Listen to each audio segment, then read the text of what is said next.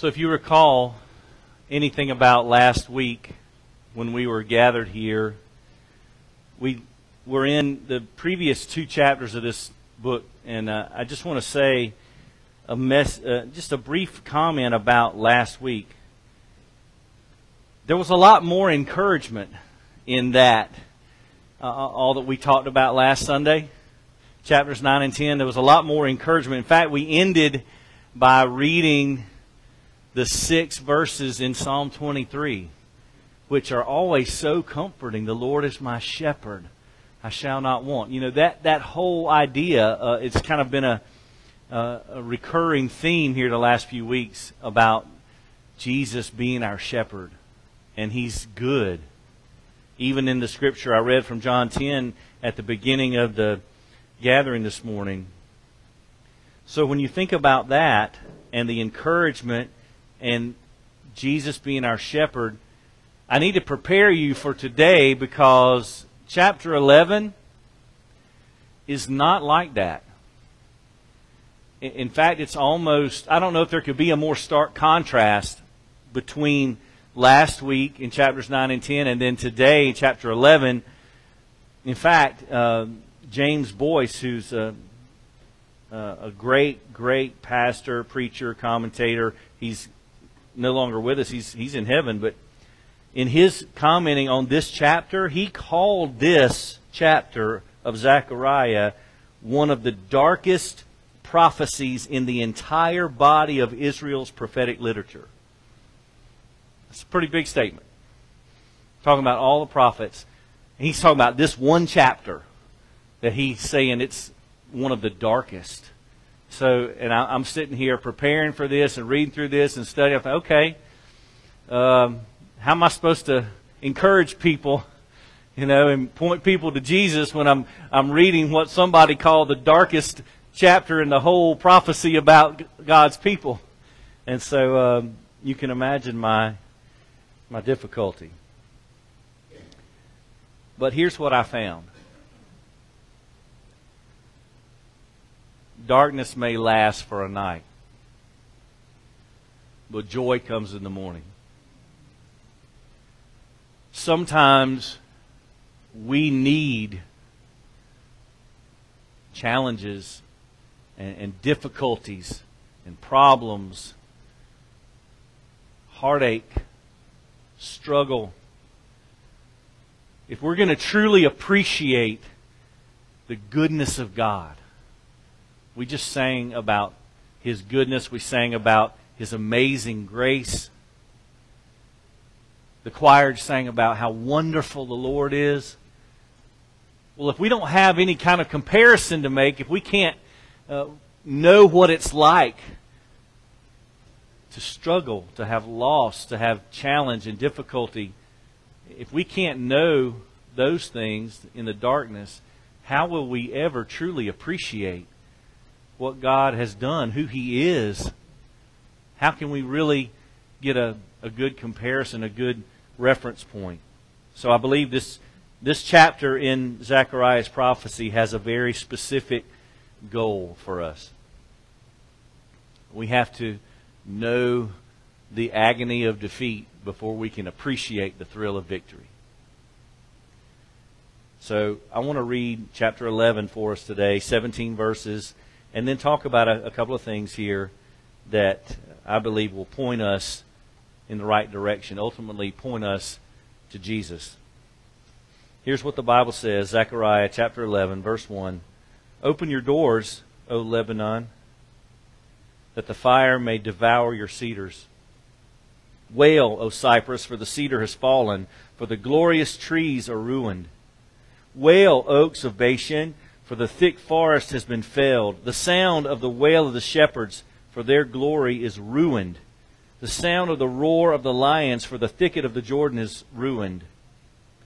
Thus says the Lord my God, become shepherd of the flock, doomed to slaughter. Those who buy them slaughter them and go unpunished. And those who sell them say, blessed be the Lord, I've become rich. And their own shepherds have no pity on them.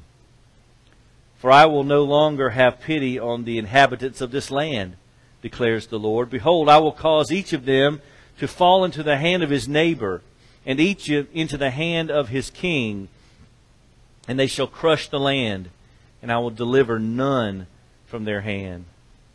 So I became the shepherd of the flock, doomed to be slaughtered by the sheep traders. And I took 2 staffs, one I named Favor, the other I named Union, and I tended the sheep. In 1 month I destroyed the 3 shepherds, but I became impatient with them, and they also detested me. So I said, I will not be your shepherd. What is to die, let it die. What is to be destroyed, let it be destroyed. And let those who are left devour the flesh of one another. And I took my staff, Favor, and I broke it, annulling the covenant that I had made with all the peoples. So it was annulled on that day, and the sheep traders who were watching me knew that it was the word of the Lord. Then I said to them, if it seems good to you, give me my wages, but if not, keep them. And they weighed out as my wages 30 pieces of silver. Y'all listening? Then the Lord said to me, throw it to the potter, the lordly price at which I was priced by them. So I took the 30 pieces of silver and threw them into the house of the Lord to the potter. Then I broke my second staff, Union, annulling the brotherhood between Judah and Israel. Then the Lord said to me, take once more the equipment of a foolish shepherd. For behold, I'm raising up in the land a shepherd who does not care for those being destroyed, or seek the young, or heal the maimed, or nourish the healthy, but devours the flesh of the fat ones, tearing off even their hooves. Woe to my worthless shepherd who deserts the flock. May the sword strike his arm and his right eye. Let his arm be wholly withered, his right eye utterly blinded. Father, in Jesus' name I pray, speak to our hearts. Speak clearly and help us understand. For Christ's sake, amen. So I know what happens sometimes when we read through these minor prophets, and a lot of times in the Old Testament, man, we'll read some scripture and we'll get to the end and we'll have this thought. We might not say it out loud, but here's what we're thinking. What in the world did I just hear? What does that mean? And I get it. I'm not insensitive to that. So as we walk through it, I hope there'll be some clarity that the Lord will give us as we talk about this. There's 3 sections in this chapter. The first 3 verses, then a big section in the middle from verse 4 down to verse 14, and then the last 3 verses, 15 to 17. The kind of bookends of judgment, if you will. So that's kind of the challenge that I spoke of as we started. This is a dark chapter, but it has a purpose. The first thing that we'll see in our scripture today is judgment is coming. Judgment is coming. You read the first 3 verses and it's just terrible. I mean, let's just be honest. Open the door so fire will devour your cedars. Okay, so everything's getting burned up. Talks about the cedar having fallen, the glorious trees being ruined, the thick forest having been felled. Then you hear these sounds. The shepherds are wailing. They're crying, sobbing. It's because their glory's ruined. And then you hear even the animals, the lions, are roaring because this thicket of Jordan is ruined. So what I want you to see real clearly is that this first portion of chapter 11 is actually looking forward to something that's going to happen.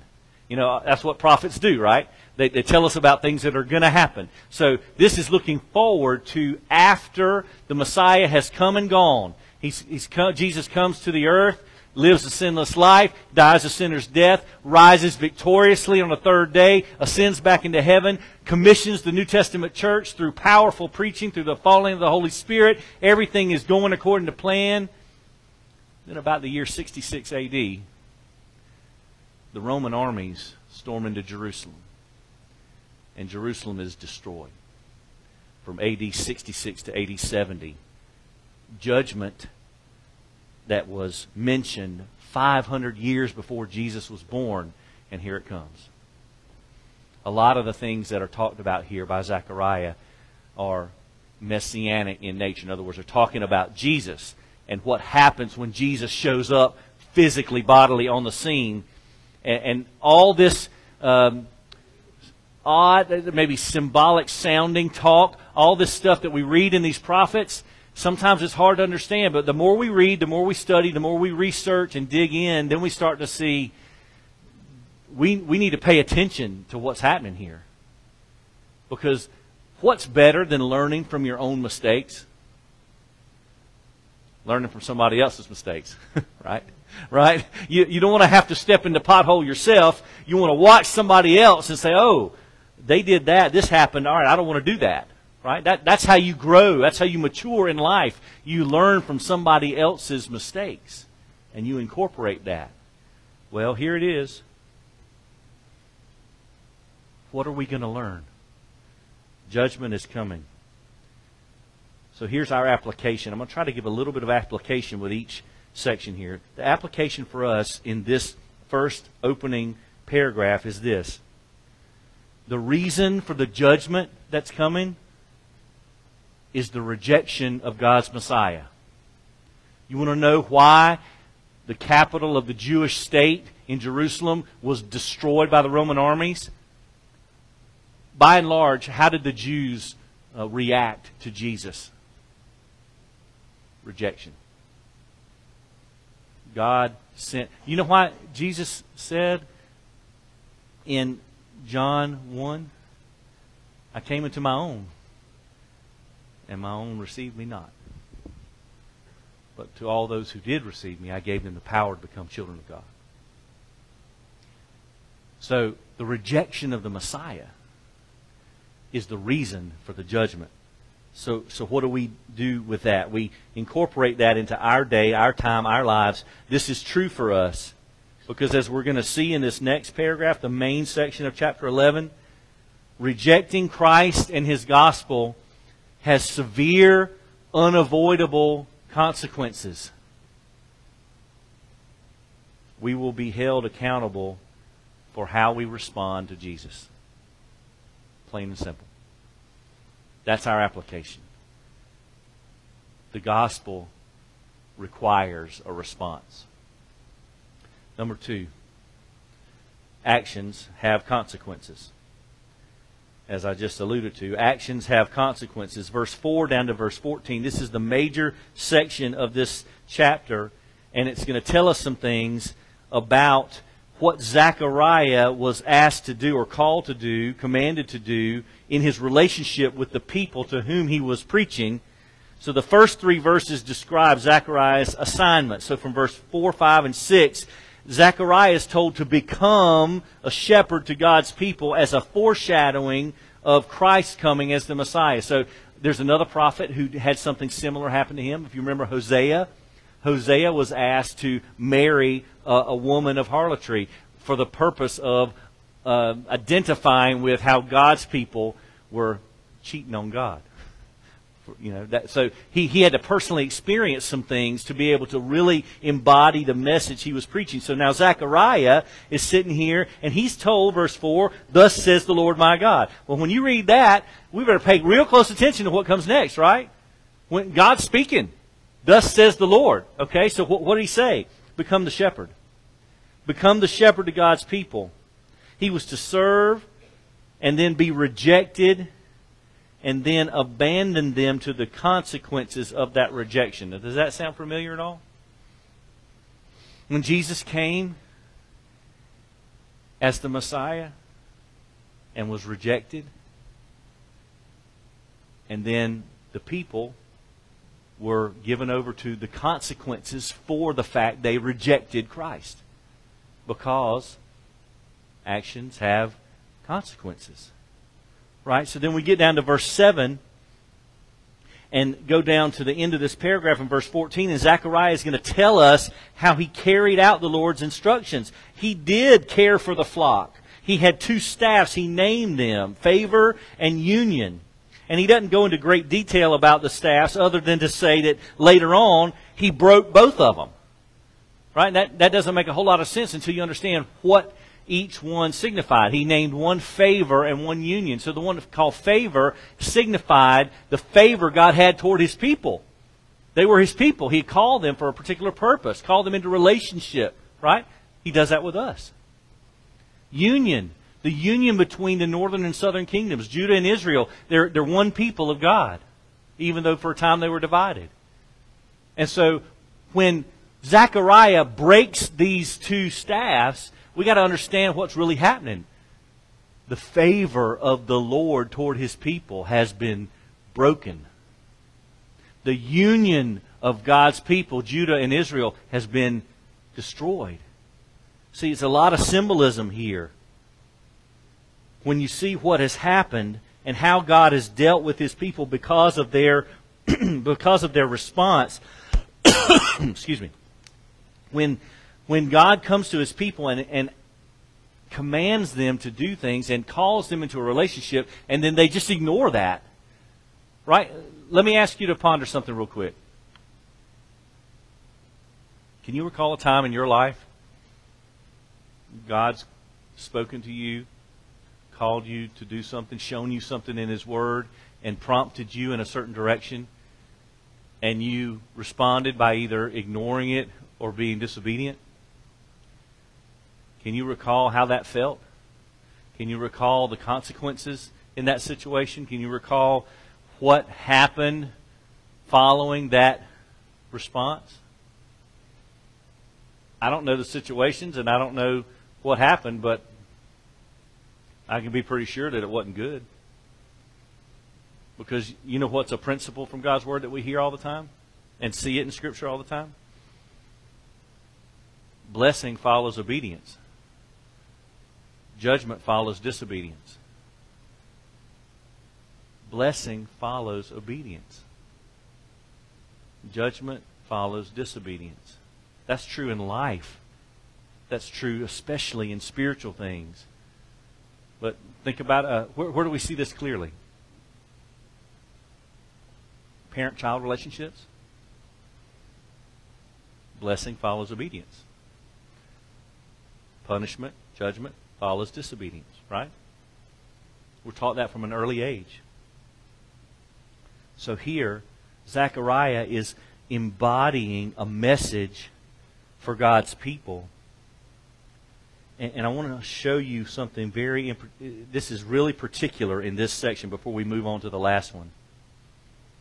In verses 7 through 14, you get down toward the end of this paragraph.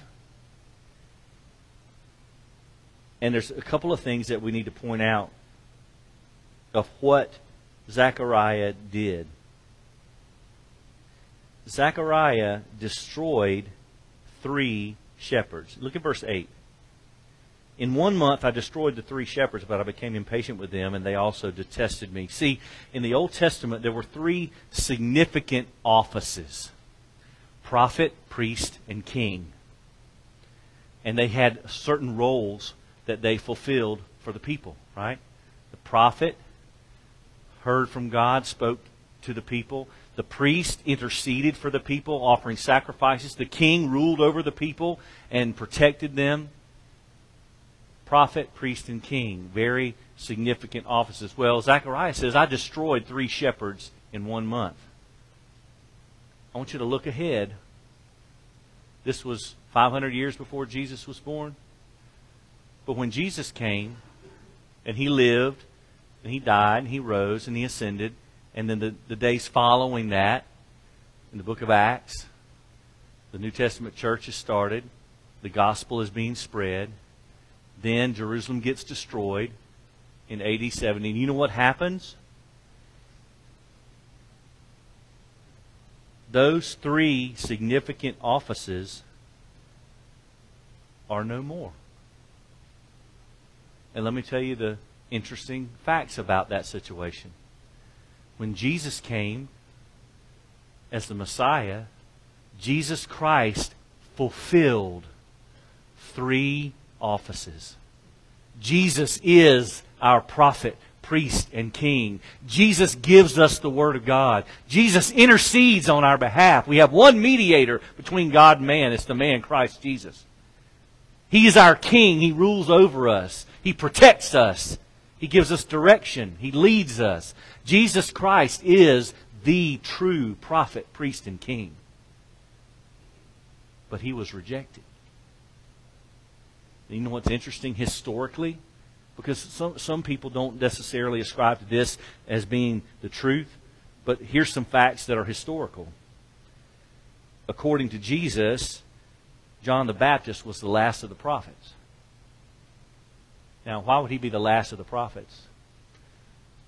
Because the true prophets arrived. Also, the priesthood ceased with the destruction of the temple in AD 70. So you can't offer sacrifices if there's no temple. The job of the priest has been done. 33 AD on a hill called Calvary. The sacrifice was offered once for all.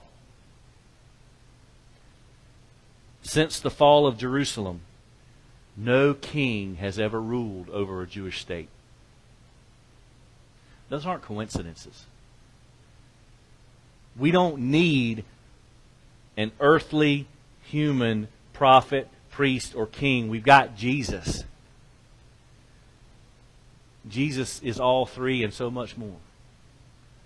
He's all we need. So even in the midst of this dark chapter, we start to see some light over the horizon because we see the symbolism, the pointing toward Jesus as the Messiah, even in the midst of judgment, destruction, punishment. The other interesting thing about this passage, this middle paragraph here, is when you get down to verse 12 and 13. There's another prophecy that points us to Jesus. Because you read verse 12, you read verse 13, and here's what you see. If it seems good to you, give me my wages. But if not, keep them. They weighed out my wages, 30 pieces of silver. Is that ringing a bell to anybody? Now, in case it's not crystal clear, I want you to read verse 13 with me. Just follow along. And I want you to see in verse 13 who is speaking. Then the Lord said to me, throw it to the potter. The lordly price at which I was priced by them. Do I need to explain it?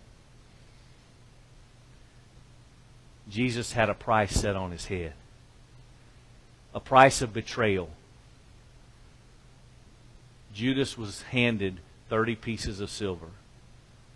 That's all Jesus was worth to him. And when he realized the gravity of what he had done, you can read it in the Gospels, he tried to give the money back, but they wouldn't accept it, so he threw it into the house of the Lord. You know what they used it for? They bought the potter's field. Just read the Bible. Just read it. It's right here. I took the 30 pieces of silver and threw them into the house of the Lord to the potter. And you see what happens right after that? Verse 14. Then I broke second staff union, annulling the brotherhood between Judah and Israel. You see, nothing in God's Word is meaningless. There's so much here that we should pay attention to. Matthew 27 verses 9 and 10 recounts this exact thing. They threw the 30 pieces of silver into the house of the Lord. They bought the potter's field. So why was it so critical when Zechariah was taking this post as a shepherd to point forward toward Christ coming as the Messiah 500 years later? Why was it so critical for the people to follow the shepherd? Well, Jesus would tell a parable in John chapter 10 about that very thing. And the things he says in this teaching in John 10, let me just read a little bit of it to you so we can just make sure that there's no disconnection here in God's Word. And by the way, when you see things like this in Zechariah's prophecy and then you flip over to John's Gospel and you see this continuity, that should help us understand some things about God's Word, how trustworthy and faithful it is. When we read it in its context, when we do the hard work of studying God's Word and not just stop, well, I don't understand that, so I'm going to put it away. No. Let's really dig in and see what we're reading here and understand it in its context so we can get the right meaning and understand it and apply it into our lives. In John 10, verse 1, truly, truly, I say to you, he who does not enter the sheepfold by the door, but climbs in by another way, that man's a thief and a robber. But he who enters by the door is the shepherd of the sheep. To him the gatekeeper opens. The sheep hear his voice, and he calls his own sheep by name and leads them out. When he's brought out all his own, he goes before them, and the sheep follow him, for they know his voice. A stranger they will not follow, but they will flee from him, for they do not know the voice of strangers. This figure of speech Jesus used with them, but they did not understand what he was saying to them. You know why? They hadn't read their Bible. Chuck Swindoll once said that those who have the greatest confusion about God and His will usually have the least exposure to God and His Word. Y'all, God's not trying to keep secrets from us. He gives us the Holy Spirit so that we will understand. So that our minds will be enlightened, our understandings will be opened up, and we'll see what He's saying to us. The reason why we're confused sometimes is maybe we haven't spent enough time with the Lord in His Word. It's just that simple. Why don't we do that? We go through life with unanswered questions, struggles, challenges, difficulties, some of which we don't even have to go through if we would simply get into the Word and let the Word get into us. Spend time with Jesus. What are some lessons before we get to this last paragraph? That little passage in John 10 that I just read, those few verses, you know what we learn just in a couple of verses in John 10? The Lord Jesus Christ knows His sheep. The Lord Jesus Christ calls His sheep by name. And the Lord Jesus Christ leads His sheep. That's a good shepherd. Do you start to see that we have a really good shepherd? And we ignore Him at our own peril. We'll fail. The more we push Jesus away, the less time we spend in the Bible, the less time we spend in the gathering of God's people, the less time we spend in godly priorities, we will suffer for those types of misplaced priorities. And it's so clear. So what's our application? Jesus knows His sheep. He calls His sheep by name. He leads His sheep. Sometimes we talk about God's sovereignty, His foreknowledge, His election. Those words kind of make us nervous sometimes, and I get that. Because there's unknown. I understand. But those things are not meant to cause us difficulty. Those things are meant to cause us great peace and comfort. You think when we get to the New Testament, you think the Apostle Paul was just trying to start a problem in the controversy? First of all, it wasn't his word. It was from the Holy Spirit. He wasn't trying to cause trouble. He was trying to help us to understand. This is a beautiful and wonderful and beneficial truth that Jesus knows my name. I shouldn't be worried about that. And you know, a lot of these words, sometimes we hear these words, we get a little nervous. You know what one of those words is for me sometimes is the word election. Sometimes that makes me a little uneasy, right? Because it kind of gives me the sense that I don't have as much control as I thought I did.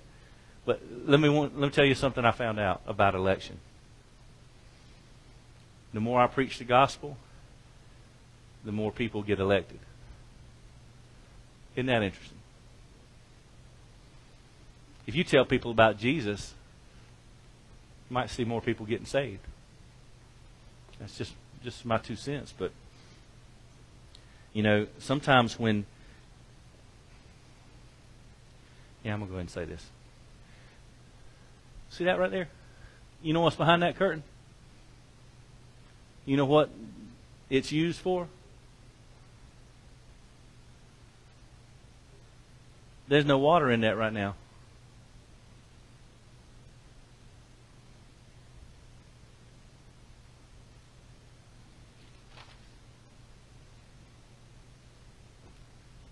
Why isn't there water in it?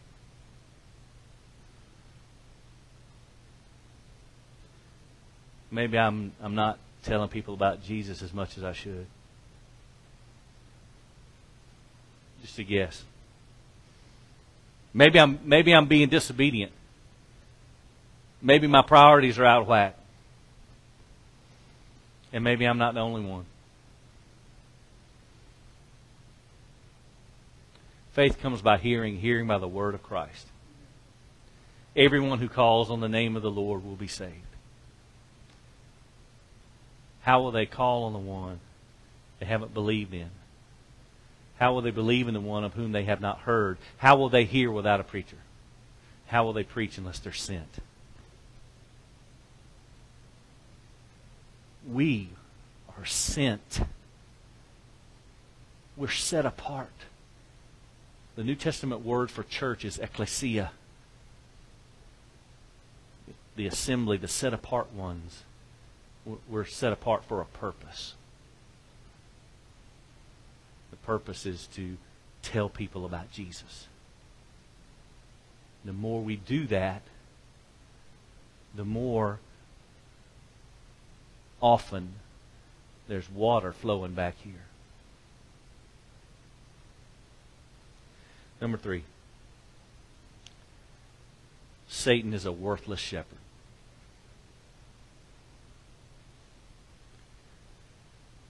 The Bible is very clear about the fate of the worthless shepherd. The Lord said to me, "Take once more the equipment of a foolish shepherd. I'm raising up in the land a shepherd who does not care for those being destroyed, does not seek the young or heal the maimed or nourish the healthy, but devours the flesh." And then the final verse of our chapter today says, "Woe to my worthless shepherd who deserts the flock." So Zechariah is trying to embody this message, trying to demonstrate these principles. And so this character in the last 3 verses is going to reach its ultimate picture in Revelation 13 and Daniel 7 in the Antichrist. The opposite of everything Jesus wants. He deserts the flock. Doesn't care about the flock. Because his ultimate goal is to destroy the flock. No regard for the sheep. Doesn't care for those being destroyed. But the Lord's going to bring ultimate judgment on this foolish, worthless shepherd. So what's our application for the final paragraph here? These bookends of judgment that I referred to, the first 3 verses and the last 3 verses, it kind of re-emphasizes this important truth in Scripture. The author of sin and rebellion is Satan himself. So when we follow his path rather than the path of Jesus, then we subject ourselves to that same ultimate end as him, which is eternal condemnation apart from Christ. That's what's coming for our enemy. Our enemy is going to be eternally condemned. apart from Christ. And he won't be alone, because everyone who follows him instead of Jesus will be right there with him. So just try to make this as clear as I can make it. Every time we rebel against Christ, every time we disobey his word, every time we think we know better than God, we are in danger of traveling farther down a path that takes us farther away from Jesus. And the ultimate consequence of that is separation. And we don't want that. And it's not based on our good works or not. It's based on the grace and mercy of Christ. And so this is why it is so critical that we are united with Christ. That's what this is all about. This dark chapter in this prophecy, it's all about pointing us to Jesus. That's what we all need. We all need to be united with Jesus.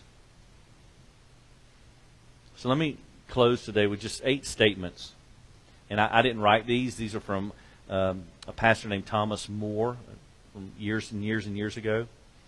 8 statements of practical application from this passage today. Number 1, no defense shall protect the wicked from punishment when God's time has come. We have a response to give, a decision to make, and we do not have an unlimited time clock. God calls us to himself through Christ. Today is the day of salvation. Number 2, sin is always folly or foolishness, and the sinner always the fool. There's an old saying, I wish I could find out who said it first so I could give them proper credit, but I know I didn't make it up. Sin will take you farther than you want to go, keep you longer than you want to stay, cost you more than you want to pay. Every single time. Number 3, and this is interesting for our day, wicked rulers are a curse of God on a wicked nation. A lot I could say about that. I won't. Number 4, blessed are the poor in spirit, for theirs is the kingdom of heaven. You know why they're poor in spirit? Because they're broken over their sin. And they're drawn to Christ for forgiveness. That's why theirs is the kingdom of heaven. Number 5, union of feeling in a people is a mark of the favor of God. Disunion is a token of his wrath.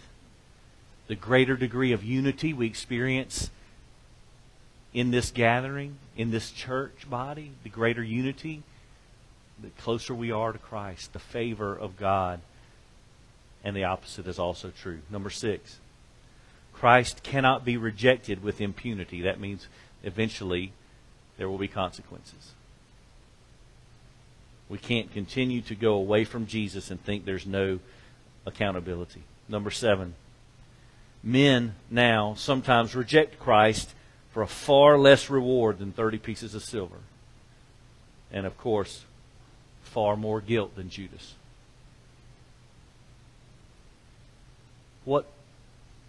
How much do we value Jesus? And you know how we know? You know how we know how much we value him? What are we willing to trade for Jesus? Sometimes it's less than 30 pieces of silver, but the guilt's a lot more. Number 8, last one. God may bear long with the wicked, but there's a point where the piling avalanche will cease to be held back and descend in fearful ruin. I was sitting in a Bible study with senior adults on a Wednesday morning in 2012. We were discussing the scripture we were reading that day, and one of these precious ladies just said, you know, God only has so much patience. And I can see her face right now. and the genuine concern on her face. God only has so much patience. But there will be a day of accountability. Folks, I'm not trying to scare people by reading Scripture. Certainly not systematically like we've done. That's not my goal. My goal is this, to understand this final truth. We desperately need a shepherd. And his name is Jesus. There's no other hope. There's no other place to go for shelter. There's no other place to go for forgiveness. There's no other source of grace and mercy and kindness and love. It's only Jesus. And it doesn't matter where you've been, what you've done, what life you've had or not had. Because Romans 10:13 is still and will always be ultimately true. Everyone who calls on the name of the Lord will be saved. What's stopping you? What's stopping you from calling out to Jesus today? Let's pray.